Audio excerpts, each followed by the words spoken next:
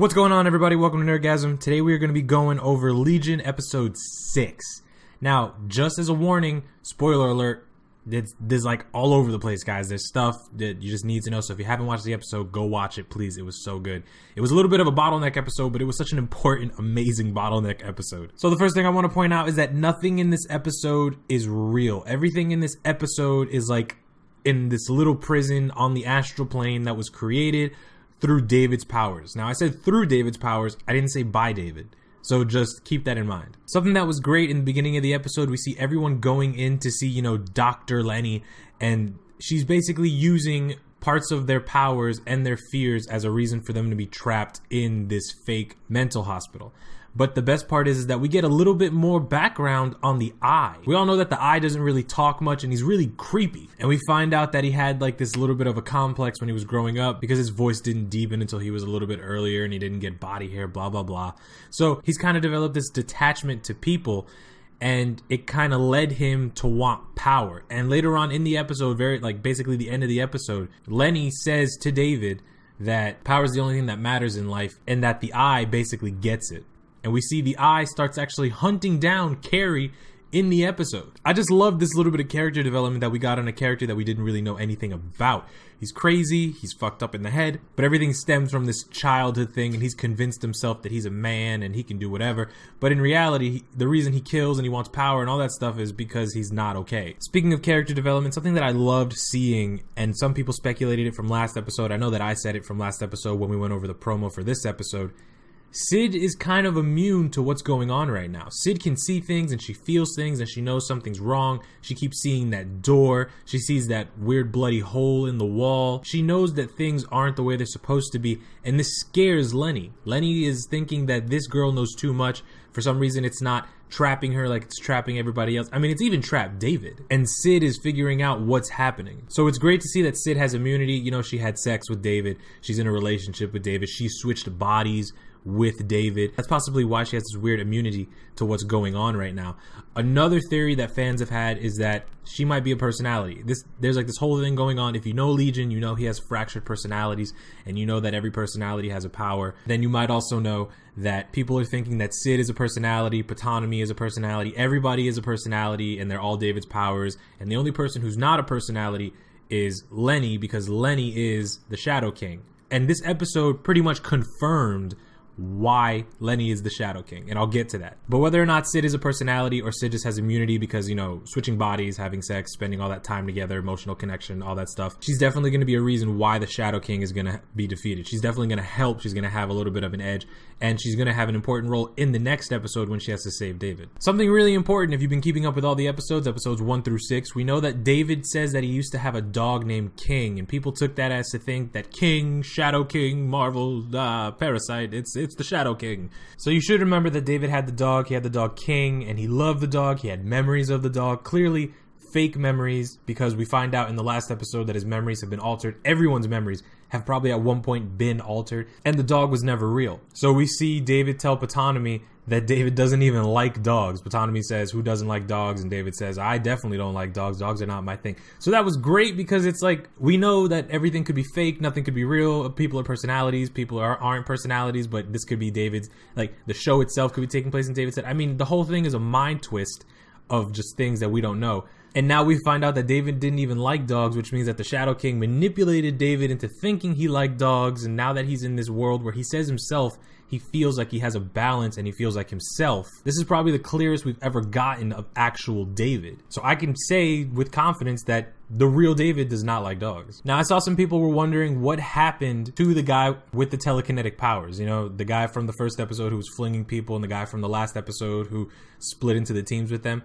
And if you remember in the last episode, the Eye did something to him and then assumed his appearance. And when you see him in the mental hospital, you see that he's in a wheelchair and he's just drooling. Like, he's like, nobody's home. You just snap your fingers. Nobody's home. He's just out of it. Personally, what I think it is that the Eye knocked him unconscious and he's somewhere in the house. And when the Shadow King sucked everyone into this little fake hospital realm. Obviously, he got pulled in too, but he's not even conscious. So why would he be conscious in this hospital world? Hopefully he's not dead. If he is dead, it's just like the last few brain waves that are still active when someone dies got sucked in, and he's just momentarily alive before they get back to the real world, and then he dies, which would be really sad because I don't want to see him go. I like the guy. Let's talk about that amazing moment when Lenny does this crazy number. She does this amazing, crazy, I'm in control dance to a song by Nina Simone. And if you guys were wondering, the song is called Good Feeling. I don't know if that kind of looked like it was a remix. So if you're going to have to look for Nina Simone Good Feeling remix. But the dance number was beautiful. We see Lenny going through the memories that she's altered through David's life. We find out that all of that is behind the door that Sid keeps seeing. So now we have a great idea of what's behind the door. It's, you know, all of David's memories, the memories that the Shadow King has manipulated, stuff like that. And it was just beautifully done. I don't know if you guys know this, but in an interview, Aubrey Plaza said that dance number wasn't choreographed. That was just Aubrey Plaza being Aubrey Plaza. They gave her free reign, and then she just killed it. She did just a beautiful job. I was scare-roused. I don't know if anybody, but it was great. She did an amazing job. Aubrey Plaza has been killing it as the weird version of the Shadow King that everybody gets to see, and I love it. I freaking love it. Next, if you guys remember from episode 1, where Sid goes into David's room and then she's like, hey, move over, and she puts that little barrier between them. We just get a little repeat of that exact same moment. It's kind of like deja vu. And it was David that came in this time, and he tells her to move over. They sleep in the bed together. It was beautiful. It was nice. It was just a little small thing, again, deja vu thing from the first episode, and their roles are reversed. Because remember, David was the crazed one who had no idea what was going on, what was real. And Sid was the one that was more confident, and she had an idea what was going on. She knew about her powers. But this time it's the other way around. Sid is the one that's crazed and she has no idea what's real, what's not real. And David is the one that's like, I feel like I have a balance in my life and I'm okay and everything's beautiful rainbows. So it was a great little switch up between the two. Speaking of what's real and not real, Carrie has a dream. Actually, both of the Carries have a dream.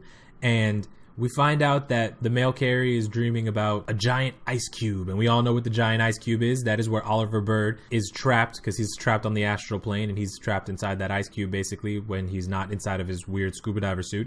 And the other Carrie has the dream of a man in a scuba diver suit. I don't know why he's contacting them, why he's going towards them, but somehow they're remembering, they're seeing that Oliver Bird is there. And Oliver Bird is like the best bro in the world, all right? Oliver Bird is a bro's bro, all right? He comes back for the Carries, he comes back for his wife, and he pulls his wife out of the fantasy into what seems like now she's in the reality. Or at least she has an image shot of what's happening in reality. And she sees the bullets, she sees everybody's about to die. She tries to touch the bullets. This was a beautiful effect. The bullets were hot. The bullets were hot. And then she tries to push David and Sid out of the way, but she can't. It's like, they're too heavy. It was like trying to move just a rock that was planted in the ground. She couldn't move it. I don't know if she is going to do something about that. I don't know if you guys remember the bleeding wall, if maybe Sid got shot. That's why she could see it. I don't know if Dr. Bird is going to throw herself in front of the bullet, and that's why it was there. That's why the wall was bleeding. It seems like somebody's going to get shot though. And right before that scene ends with her trying to touch the bullets and touch Sid and David, we see the Shadow King, his eyes pop up on the wall, and the Shadow King knows what's happening, which is great because the Shadow King has control of all of David's powers. What the Shadow King can see isn't limited to what we see, so it's everywhere, all over the place, especially in a world-trapped prison that it created. And just real quick before I talk about the last thing that was amazing in this episode, I is hunting the female Carrie. The male Carrie got out, so male Carrie rescues Sid, and female Carrie is being hunted by the Eye. And isn't it kind of like a beautiful just flip-flop for the two of them? The male Carrie is out and he's being heroic and he's saving and he's rescuing Sid, and then the female Carrie is being hunted and she's vulnerable, and I don't think that they did it on purpose. It's very possible they did, but I love the contrast of both of their positions in the show right now. Now for the main reason you guys are here, the Shadow King confirmation. Listen, I myself will not be 100% convinced until they say the name Shadow King. But as of right now, Lenny talks to David when David goes to look for Sid and talks about parasites and funguses that infect ants, and then they grow up and they plant themselves in the brain of the ant. And I'm just thinking parasite, that sounds like Shadow King.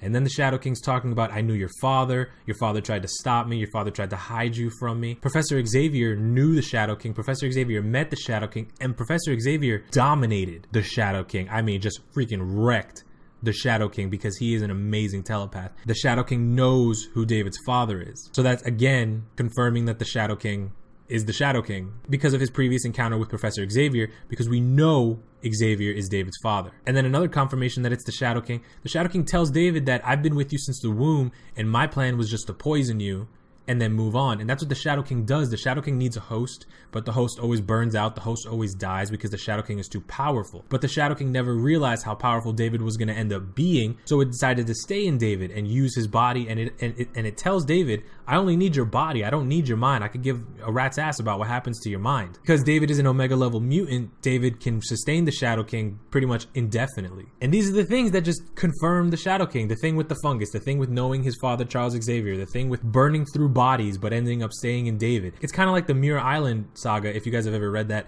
If this is the Shadow King, it's beautiful what they're doing. So much focus on the astral plane with these last few episodes, and the astral plane is the only place you can kill the Shadow King. You can't kill him physically because he has no physical form. You have to kill him on the astral plane. So this would make a lot of sense. It's the Shadow King. I'm like 99.8% positive.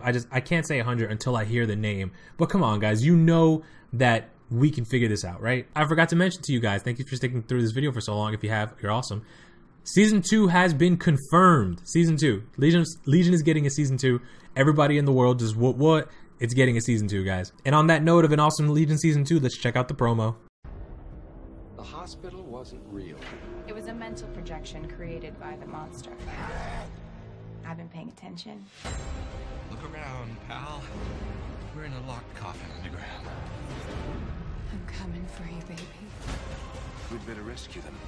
Facing certain death and all that. We have to rescue them. Didn't I just say that? I'm sure I said that.